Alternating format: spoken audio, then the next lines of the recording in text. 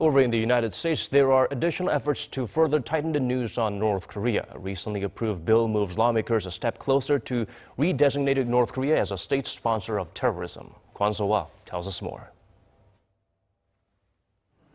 The 2014 cyberattack on Sony Pictures, hackings into South Korean agencies, as well as the bombing of a South Korean passenger jet, a case that goes all the way back to the 1980s.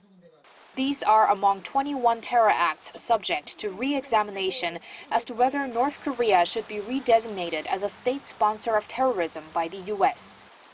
On Thursday, a bill was approved by a House committee which calls for the State Department to report to Congress on the issue within 90 days, and then it has to pass the full House and Senate. U.S. Congressman Ted Poe, who proposed the bill, says when Pyongyang was taken off the list in 2008, it was for, quote, completely diplomatic reasons.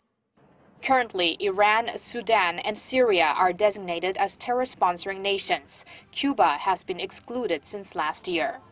Kwon Soa, Arirang News.